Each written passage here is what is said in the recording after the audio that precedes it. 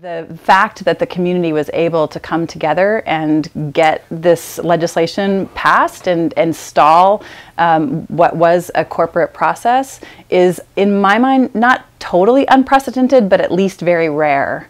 It's really rare for the state to step in and say, hey, wait a second, I think we do have an interest here. How are we going to assure that the population that lives in these smaller communities that are an asset? There's farming here, there's watermen here, there's an economy here that supports the rest of the state. A lot of tourism comes through here.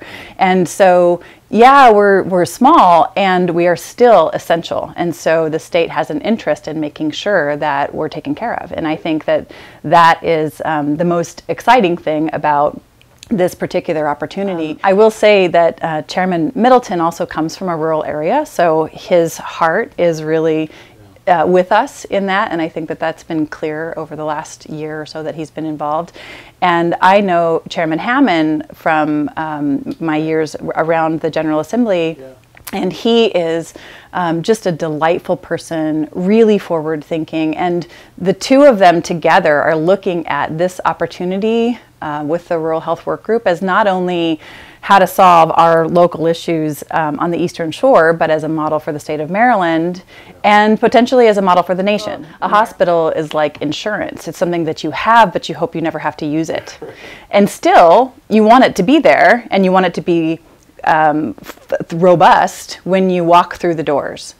And so we are looking at how can we develop a sustainable institution that provides the services that are necessary here in Chestertown and recognizes that we're not going to be everything to everyone.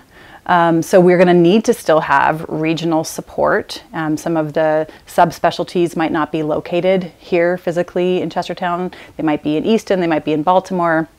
We're never going to be that, but we want to be the best that we can be.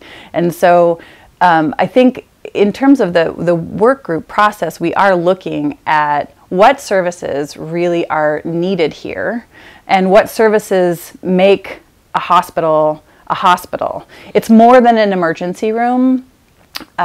There's a recognition, I think, that a lot of healthcare quality, especially inpatient quality, is driven by volume of procedures, but volume isn't the only quality indicator. There are some things I am looking into that smaller facilities like ours can do even better than the larger facilities. And it's that personal touch, the personal care, having access to your family and your support social network close by, those things all also contribute to healing and the healing process. And so we're looking at what can we do here that is going to be really beneficial for the community, and how can we make that the best it possibly can be, recognizing that we're not going to be a tertiary care facility like they have in Baltimore, that deals with serious trauma. We're just not.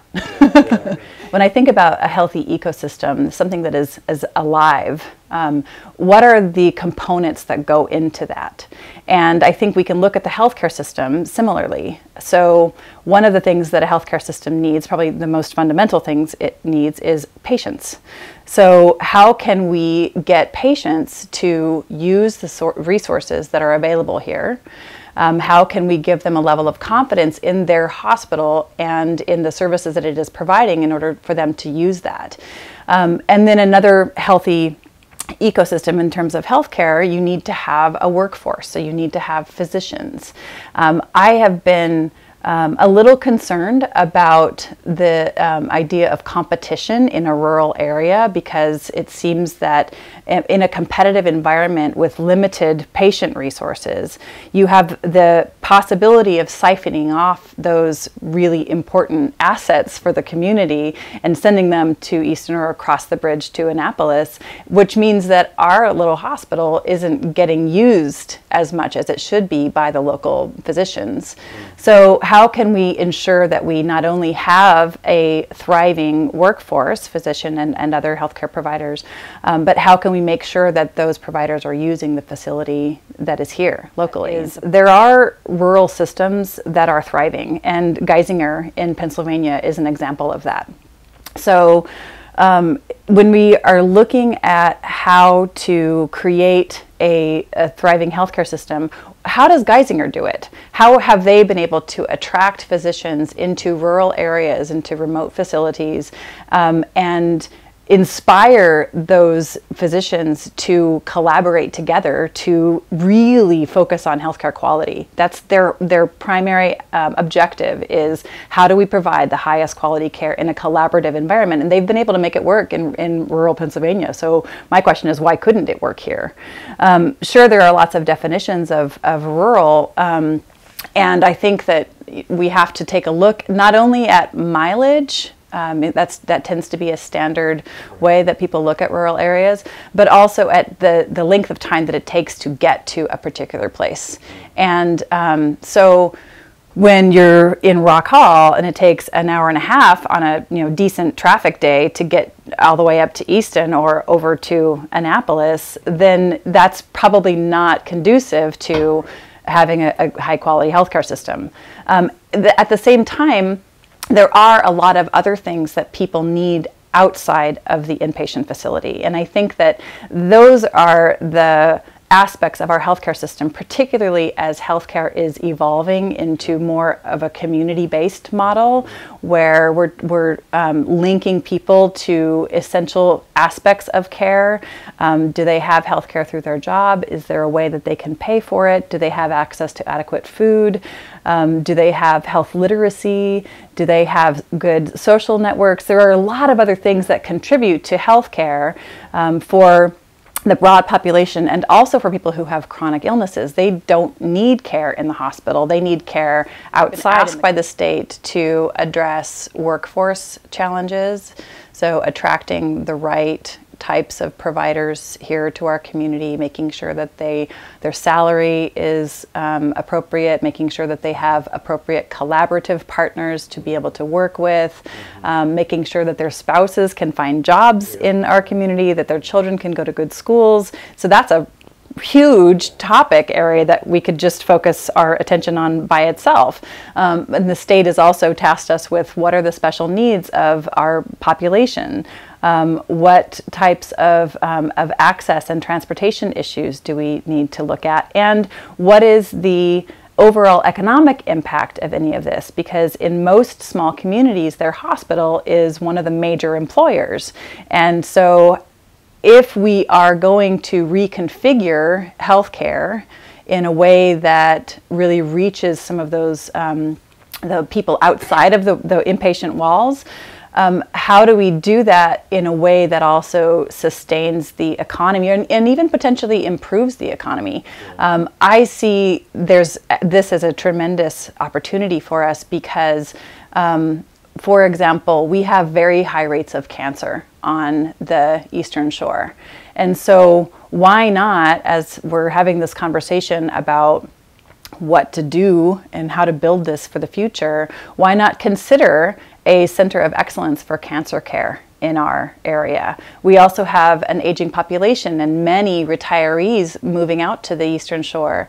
We could have a center for geriatric specialty here. So there are other ways that we could potentially be thinking about that attraction and addressing some of the economic impact. I think that based on the national experience with critical access hospitals and some of the other models for reimbursement that they've used in rural areas, I think that there's a general acknowledgement that those reimbursement systems really aren't working. And we still need to find ways of bringing rural areas into the trend of value for our healthcare dollars. And so working again in a collaborative relationship with our neighboring counties and generating less competition and more cooperation, I think, is going to be beneficial in the long run. I also personally think that consolidation in the healthcare system, which has been a trend for a long time, isn't necessarily serving. And so learning how we can diffuse resources and, again, support each other in smaller regional ways. Well, I think people need to take a look at what they actually need. Again, we want a hospital there in the event that we need it, but we hope we never need it. And so what do we need in terms of our day-to-day access to healthcare services? I think most people recognize that they need to have better access to a primary care provider, whether that's a physician or a nurse practitioner, or a physician's assistant potentially. They need to have better education about nutrition and obesity, and an environment in their community that encourages recreation and walking and a lot of social engagements.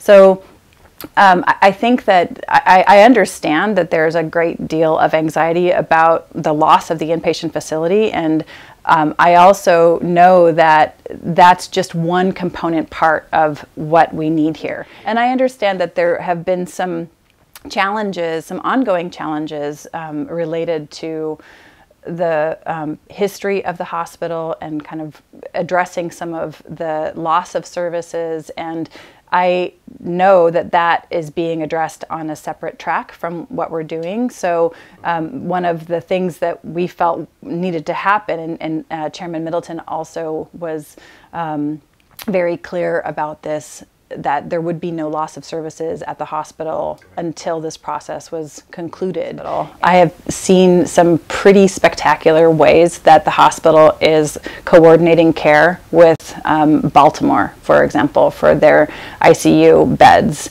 And telemedicine, I think, has a really great potential, and we should really take that opportunity. Not everything can be done by telemedicine, but there are some things that really can be done well. And so we're looking at remote availability of services too.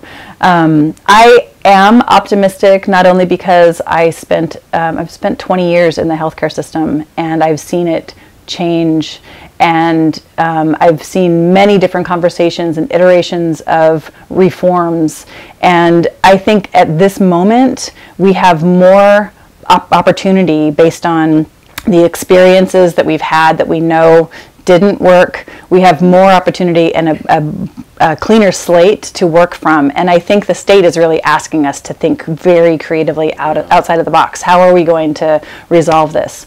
And so I am excited. I'm excited because our state leadership is on board. They're enthusiastic. I'm excited. I think all of the rest of the rural healthcare work group members are excited about the opportunity. I think the citizens, I understand that there's a little bit of anxiety, and I hope that they can get to a place where they really see this as an opportunity.